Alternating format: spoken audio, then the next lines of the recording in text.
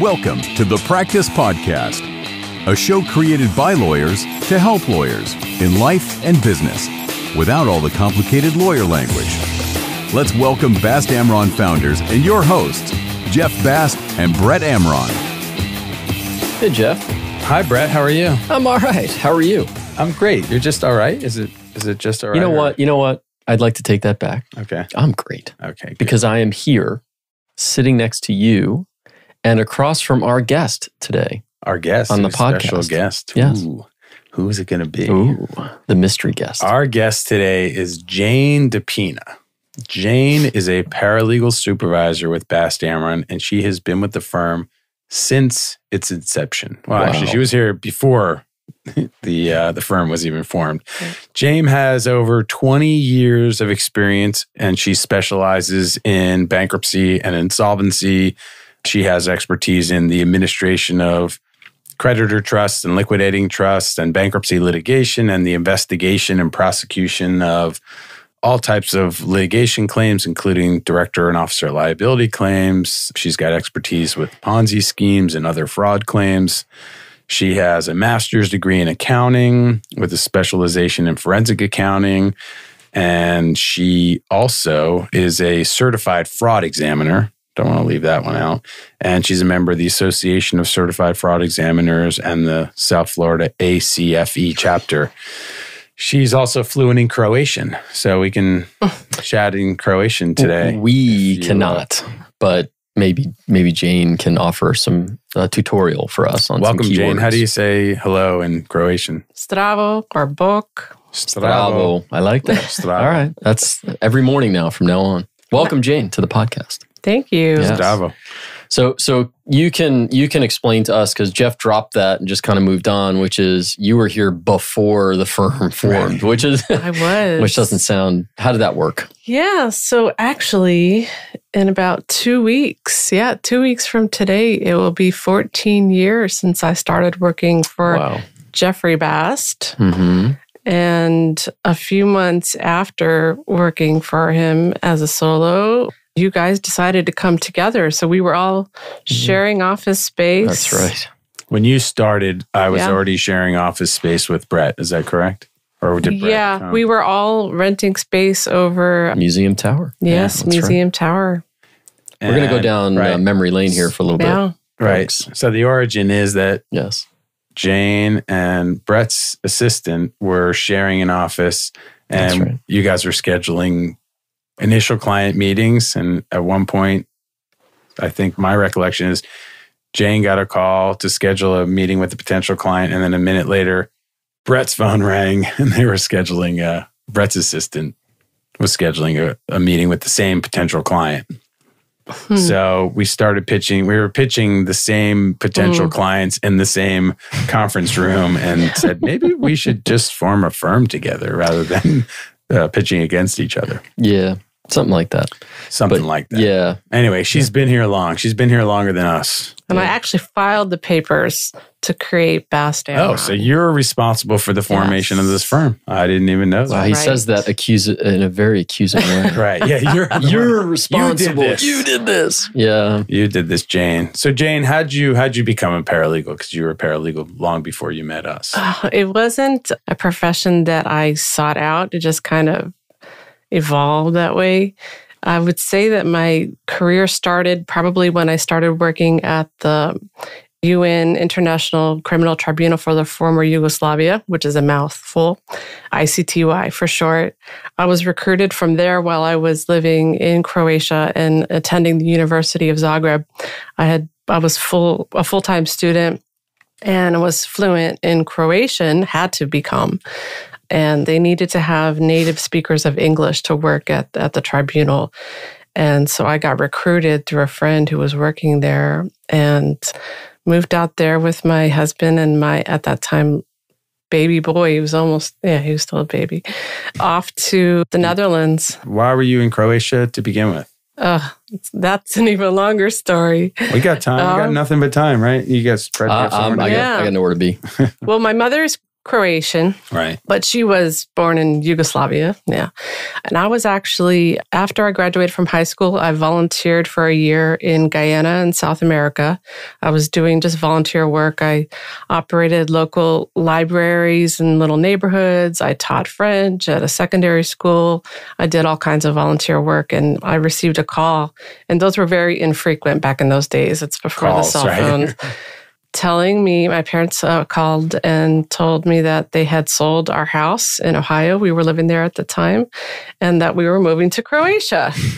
And quite honestly, that's a very common path, right? People, it's a very common path, Ohio to Croatia. Dinner, anyone? Like after that, how do you finish that conversation? Well, yes. Crazily enough, I was for it. I mean, despite the fact that the country was in the middle of a war. But they were offering a lot of incentives to the Croatians that had left to come back. Mm-hmm. So giving them, citizenship, insurance, no taxes, made it really easy. You could go to the university for free. That was great for my dad. He was excited for us to go to college for free. The only catch was that you had to learn the language. And at that point, I knew nothing except for the curse words that my mother would utter when she would be cleaning the house. We're going to save those for offline. So 3 months after I came back from Guyana, they had already sold the house. We lived in a really horrible motel for 3 months. And then we went off to Croatia. And despite the war wasn't... actively, only one time, and I know I say only, but there was only one time that there were actual bombs falling in Zagreb. Most of the war, the act of war was happening either on the borders of, Serbia or Bosnia or in Bosnia. And we were very connected with the U.S. Embassy. Anyway, long story short, I learned the language in 3 months, studying advanced classes in the afternoons, beginning classes in the mornings. So 8 hours a day I was studying it. Wow. My dad was taking the classes with me. He did not do so well.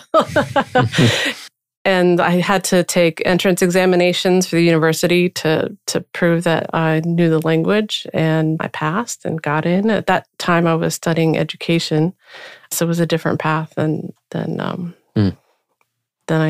on today. But that's amazing. I want to go back for 1 second, not to go too far into the past, but when you're living in Zagreb and there is a war going on, I know you said only one time there was a bomb nearby, which would freak me out. Yeah. But we here living in the United States can't fathom that, right? So what's that like walking around every day? I mean, is that on your mind as you're walking around, or is it just become sort of normal to know that, well, there's a war going on, but we're okay here? Or?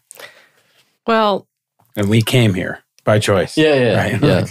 Well, everybody who's heard the story thinks that my parents were absolutely insane. And had I been the parent, I don't think I would have made the same decision. But my dad was always very adventurous. And because we didn't really see the war actively, for him, it was almost exciting. He would... his entire family thought that we were like in bunkers and there were bombs falling every day, and he would let them believe that and if write Instagram letters. was alive back then, what he would have created.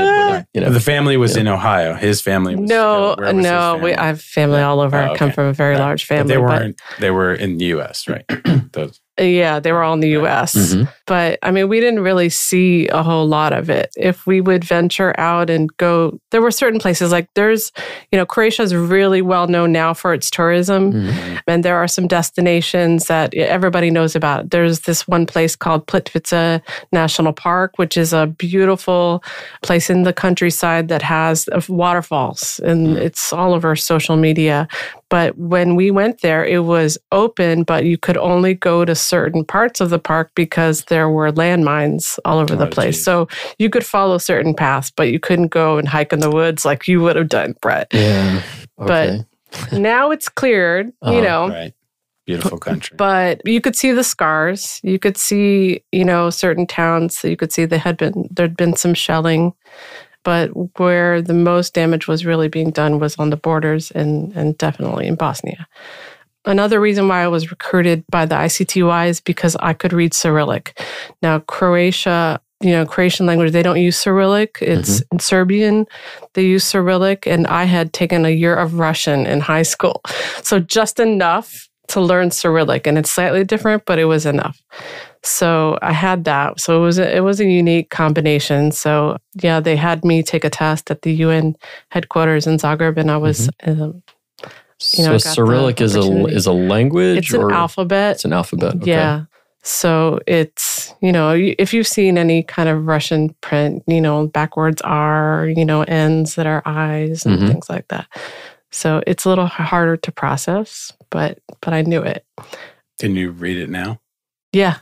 Yeah. I mean, I really don't speak Russian because, sometimes when you're learning a language that is similar to another, once you've used another language a lot, it gets replaced in your mind. But, from the first language you were learning, like Spanish, Portuguese, I mix those up all the time. Fascinating. Yeah. Fascinated. Wow. So the team that I was working on at the UN was investigating concentration camps that were mostly Bosnian Muslims interned there. We had like an entire vault of documents that were seized from different police stations, and we had to read them. We had to find the evidence. It was all very, very manual, and we had an Excel spreadsheet where we would enter in like the translations. Right. That was high tech. Yeah, it was, and we had diskettes. Those floppy disks that we would save them on. Discs or the little ones, little hard ones. Yeah. Okay. But funny aside, we had at the UN, you have a very international staff, so people from everywhere in the planet. And our division supervisor was from New Zealand. And we had a really, really big office. There was lots of desks and lots of people from all over former Yugoslavia on the team. And our supervisor came in and said, "Tomorrow you're going to get new disks." And we were really excited. We're like, wow, because these desks that we have are such crap. We were excited we were going to get new desks. It was going to be a new office, And then the next day he came with a box of floppy disks. Disks, not desks. Right. Ouch. Disks. Yeah, it was funny. So, ouch. Yeah. And I am sure we could do an entire episode on your work at the UN and the criminal courts. How did you find yourself back here in the United States? It was 2 years working there. It was very intense. It's really hard to sustain that kind of work and the kind of investigations we were doing.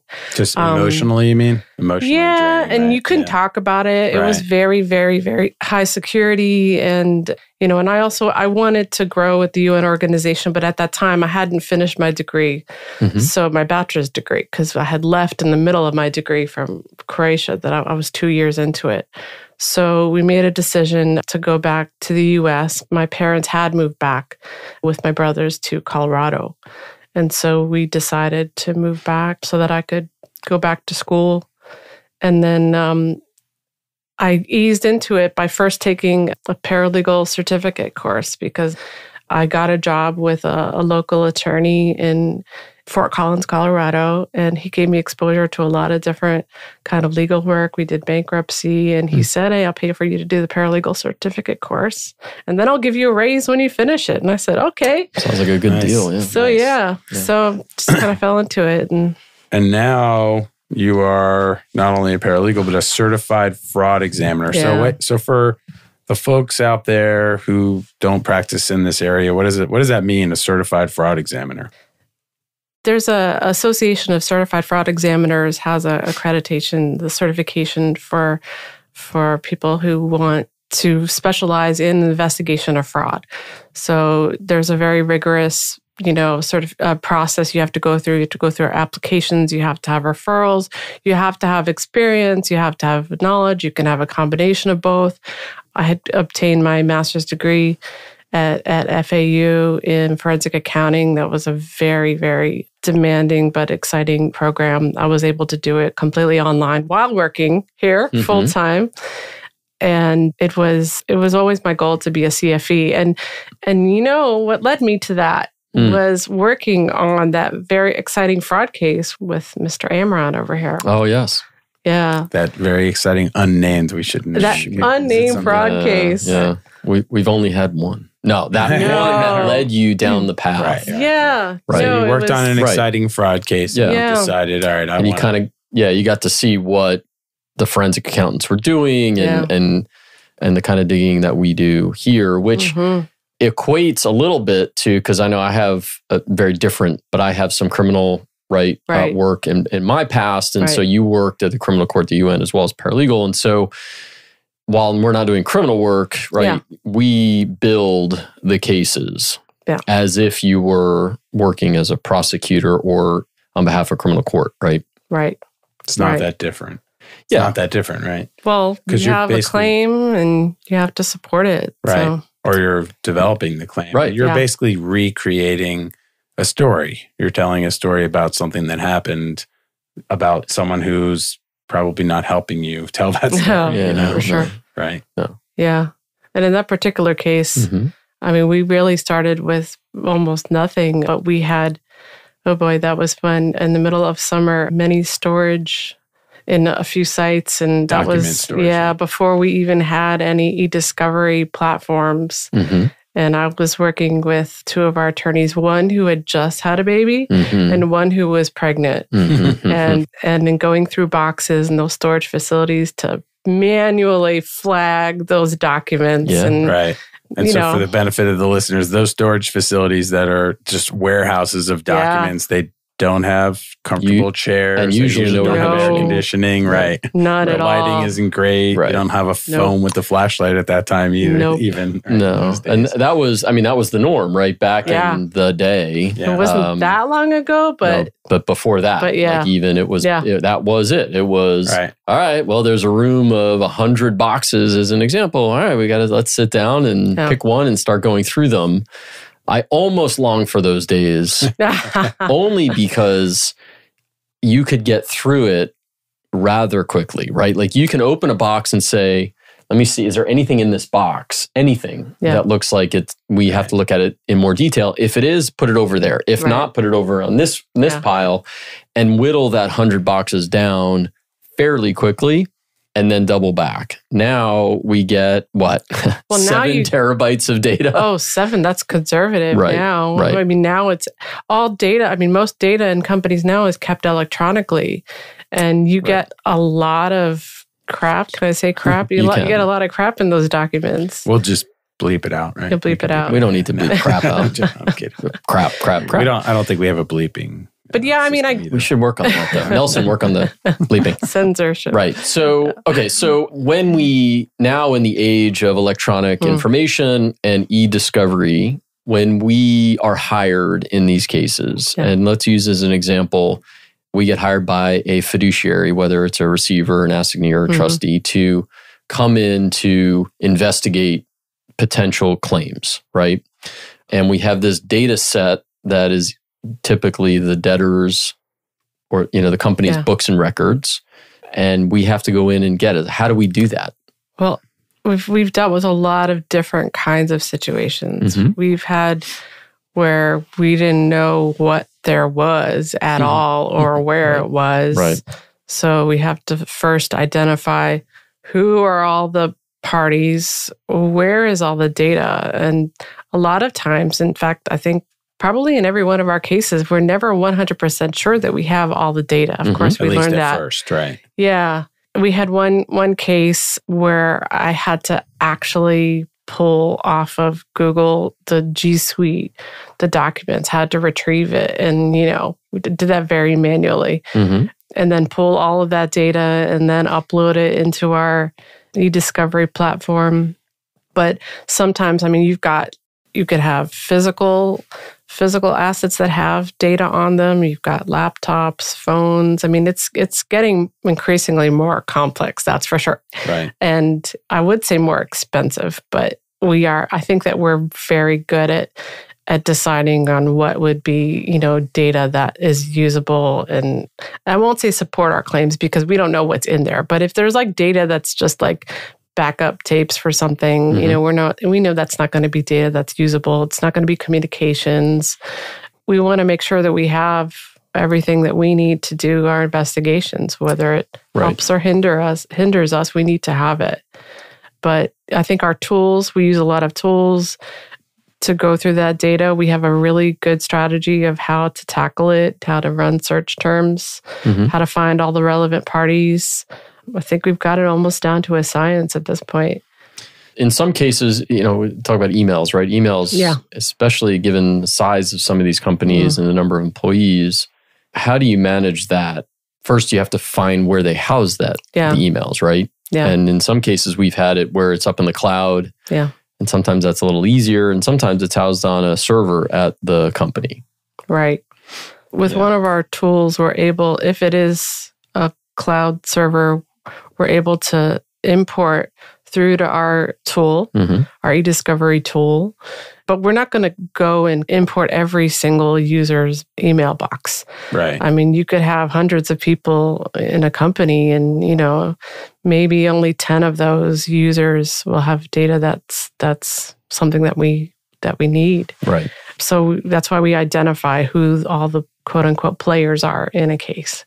Who are all the people that dealt with the issues, with the data? Who are the decision makers? Who are the middle managers? Right. And you're not going to go to every lower level employee that may just be, emailing back and forth about what lunch they ate, So we're selective what we choose to import, again, because of cost too. At least to start. And then if you find that, there's... For sure. You'll see that there are other people. Yep. It's an iterative process. Yeah, as you're reviewing the emails, you start seeing, this person here, she keeps on popping up. So then we'll go and we'll pull her email too and import that. And that's how it grows.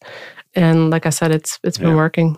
Yeah, but I think to most people, that type of process would just seem overwhelming, to such a degree. And oftentimes we're doing that under extreme time pressures, not to mention the hostile environment where, for example, you mentioned the cloud, but maybe we don't have the passwords or we're not getting the passwords and we're fighting with the other side to get the passwords so we could gain access, or they give us a password and it doesn't exactly work. Right? We've had that a time or two. Yes. There's ways to hack into that, but that becomes expensive and time consuming. Yeah, it's just another hurdle in a challenging process. And I'm definitely not a hacker. We have to get a third party to do that, computer forensics to do that. But I think that part of the way that we handle these cases is that before we start with importing anything, we have a plan. We identify who all the players are.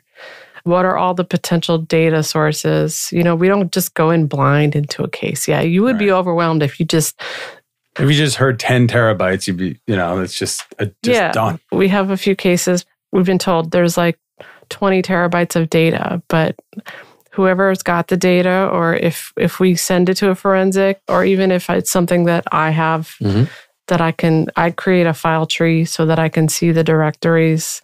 I had one where, I've got directories and directories of someone's iTunes account. So I've got all of their music playlists. So I've got a really good sense of what kind of music they like. And sometimes you can tell a lot about if they're by the music that they're listening to. Small F, not big F. But that's a lot of data. Why do you like this kind of work? And by the way, maybe that's presumpous. Do you like I that wouldn't kind be of here work? for 14 years. Exactly. Yeah. Why do you love the fraud cases? Well, I love investigation. I never take people at face value. But I also nose. And I have a really good nose for BS. And, and we live in Miami, and South Florida is very fertile ground for fraud and mismanagement. Yeah. I mean, I think that's why we're so busy. Yeah. I also like that we're the good guys. Yeah. I love that we get the opportunity to right or wrong. Think that. I think there's other people who might disagree. We are coming in after the fact when someone committed a wrong, and we're trying to right it, and we're trying to protect the people who are harmed. And it's really, this is true. We are lucky that we have that opportunity. Well, that's one of the reasons I loved bankruptcy, and when I started working in bankruptcy, because I always saw it as a way to help people, because that's always been my instinct since a kid, from a big family, always helping people. I went off, did the volunteer service. So I know that bankruptcy for most people, it's because they're really in a bad situation and they need to get out, and it's a way to help them, get on their feet again. But like you said, it's a pleasure for me to work on cases where I know that there was some wrongdoing and to figure out how it was done and see justice. I have a strong sense of justice. And it's nice because there's generally, not always, a clear line between, the good guys and the bad guys in a lot of these cases. And so, sometimes it's not always so clear. No. But in many of these, it is. And you know that we're working on the, for the benefit of people who were harmed, creditors. And there may be good people with good intentions, but man, they just screwed it up.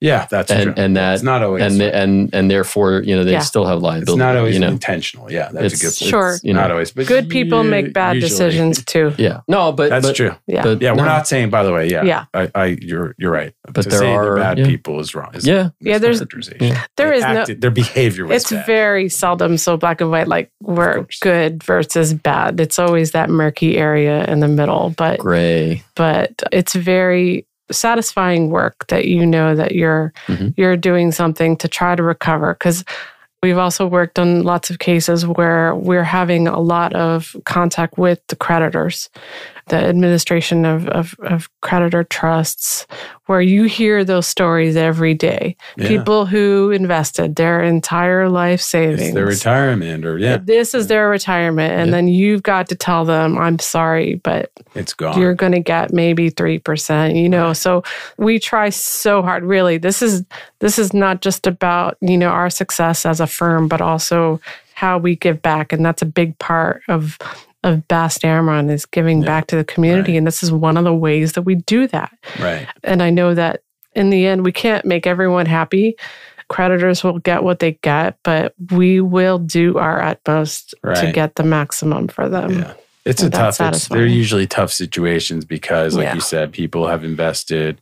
Maybe they invested in some type of fund or something, or a company that they took their retirement. They worked their whole lives to build up a nest egg, and they thought they could invest it in, and then maybe this was a safe place to put it.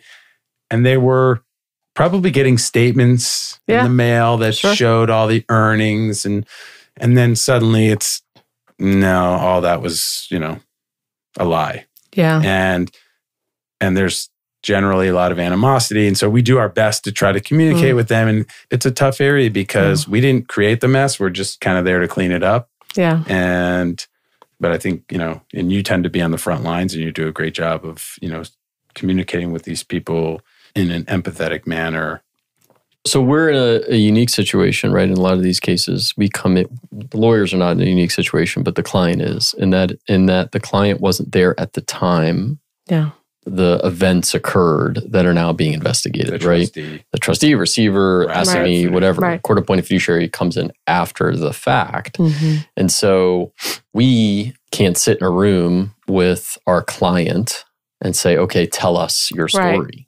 We are starting with a general sense of, okay, something happened here, which led to the failure of this entity that is now in an insolvency proceeding. Mm-hmm. Maybe there's been some litigation, maybe there's been some criminal stuff, which we've had as well.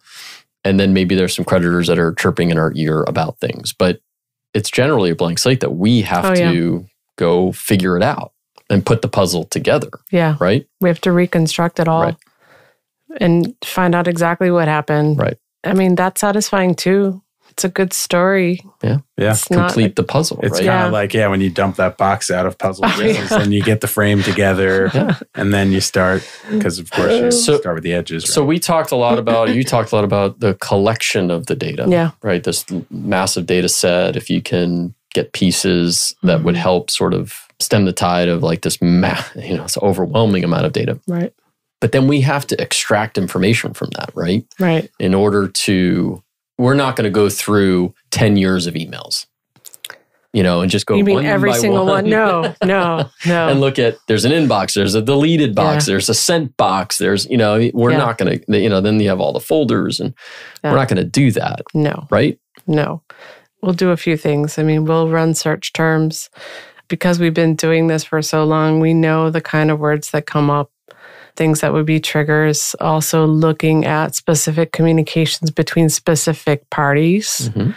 Time periods, right? Yeah, time periods. When we know specific events occurred, we'll focus on that time frame. You can't see I'm gesticulating. Right. Here. Yeah.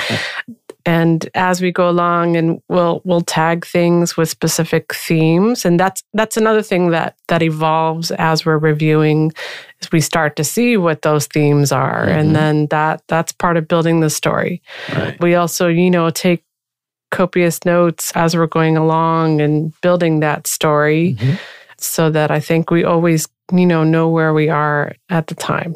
But it definitely grows, and we learn new things, sometimes good, sometimes bad, and our story grows. And then when we feel that we have built that story, we have reconstructed what we need, then we're ready to make our claim.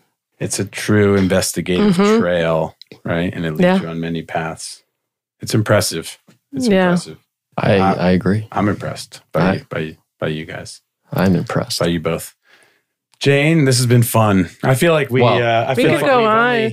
We could scratch the surface, but we'll have to have you back on the show. There's a number of topics upon which we can have you back for individual episodes. Right, I feel like we could do one on the whole UN and.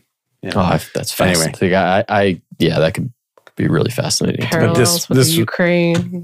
This was fun for sure. Nelson, thank you. Jane, thank you. If you enjoyed this episode, please give us a 5-star review. Share the show with your friends and family. Follow us, subscribe wherever you get your podcasts, and please catch us next time. Thank you, Jane. Thank you, Nelson. For more information on this show and other resources, visit bastamron.com and connect with us on LinkedIn, Facebook, and Instagram at Bast Amron.